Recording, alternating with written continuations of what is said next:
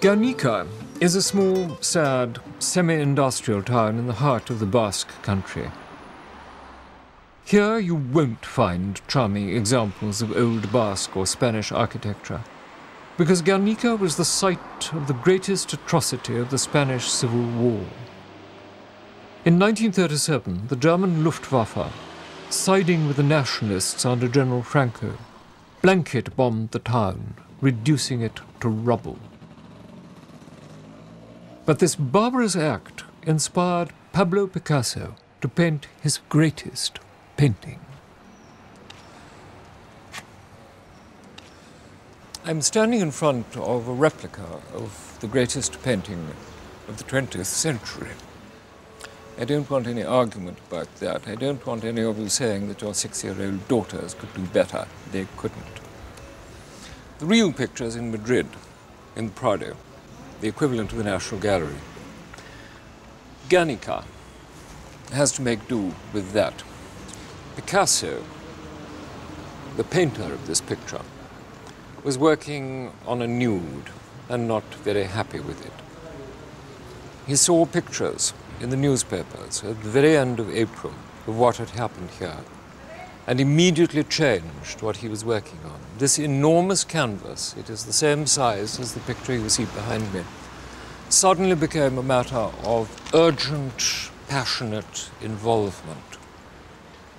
While he was working on it, someone in Gernika sent him an object which changed his mind about one significant passage in the picture. He sent a little message with the object saying this was found in the ruins of Gernika. It belonged to a peasant. It is a glove, a workman's glove, with a gauntlet here. To prove the point, it is signed by Picasso. It is, as far as I know, the only real object signed by him. He kept it until 3 years before his death and then gave it to a friend of mine, and I inherited it.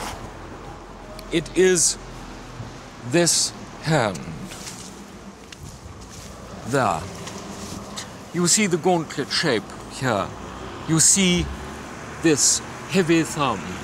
You see these stumpy fingers. It is that hand. The receipt of this glove changed this picture, introducing this outstretched, agonizing hand. It's also something between Picasso and me. There is now a link. I have something which meant so much to him that he, in getting it in 1937, kept it with all the paintings, all the drawings, all the etchings, everything he did. And prolific artist that he was, he kept it to within a matter of months of his death before giving it to somebody to whom he felt it had the right significance. I'm not here to give you a lecture on art history. I'm here to talk to you about pilgrimage and the nature of relics. But for me, this is a relic, at least as significant as any I have seen on the journey. This is my relic. My Picasso. To me, it is an object of infinite importance. It's not in a reliquary, and I don't know what to do with it when I die.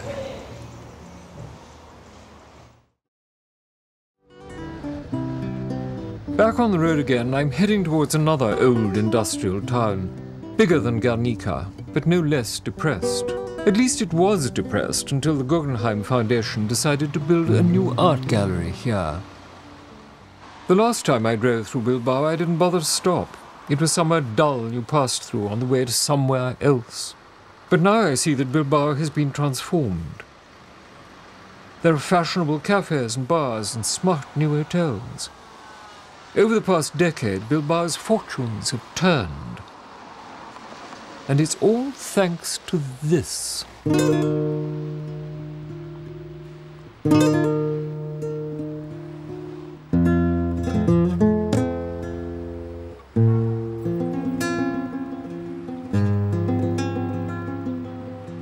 The new Guggenheim Museum is a daring building that echoes Bilbao's glorious industrial past as a steel and shipbuilding town.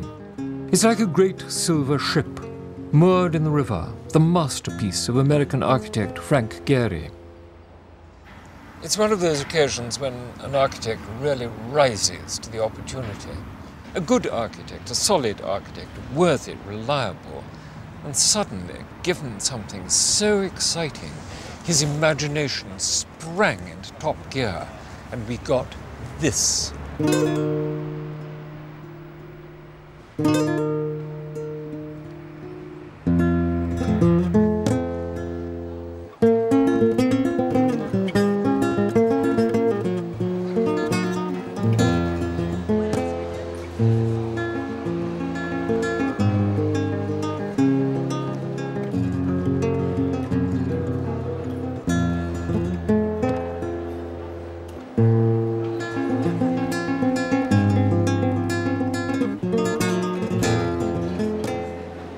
I had no idea what to expect from the outside, except that it is so coherent that I couldn't believe there could be anything wrong inside, and I don't think there is. This is the most exciting combination of forms. It is like being inside sculpture instead of merely looking at the external skin of sculpture. There are extraordinary rhythms. There are sharp lines and soft lines. It is quite extraordinary. Everywhere one looks, the man is playing with space. I can't think of another building of the 20th century, because this is a 20th century building, that has this kind of complexity, this kind of subtlety, this extraordinary achievement. It is beautiful. It is marvelous to be in it. And the strange thing is that there isn't a work of art to be seen. This is the work of art. If there was nothing in Bilbao, nothing at all, this would do the trick. This would be the point of pilgrimage. I am not the first to see art galleries as the cathedrals of today. 250,000 people a year come to this building. 5 million go to Tate Modern.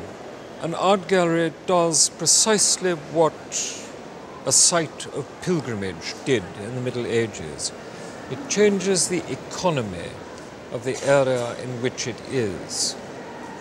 Bilbao was a run-down town with no importance and no interest and certainly no visitors. Build this, and 250,000 visitors come from all over the world in no time at all. Convert an old power station into an art gallery, and Southwark becomes a point of pilgrimage. It is the new pilgrimage.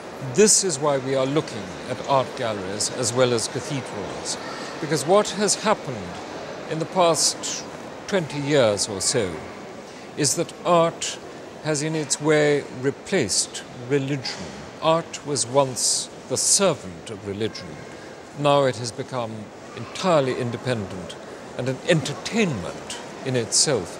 People come to this building in a mood of high seriousness to look at what are, frankly, intellectual jokes.